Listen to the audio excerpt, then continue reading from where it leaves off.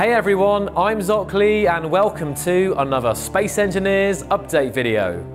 It's a new minor update this week containing more general improvements and crash fixes as we grow ever closer to the next major release, the changelog of which is growing bigger and bigger with each passing day. Just in case you missed it, you can watch last week's video to hear about some of the optimisations that will be going into that release. The main issues fixed today include safety-locked rotor heads detaching after using a jump drive and grids being able to pass through closed hangar doors.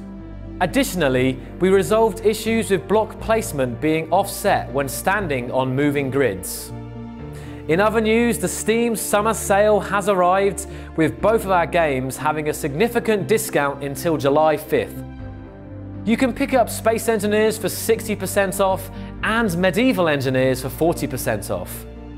This is the perfect opportunity to pick up some extra copies for friends and family, or to get into any of our games for the first time. Just as another reminder, we have a Discord server set up for the discussion of anything related to Keen Software House. This is a great place for you to share creations and ideas, but also to just hang out with fellow engineers. You can find a link to the server in the description box below. But that's all for now. If you're interested in the full list of bug fixes, tweaks and improvements in this update, please see the changelog on our forums. Thanks for watching, I'll see you all next week, and here's a quote to end on.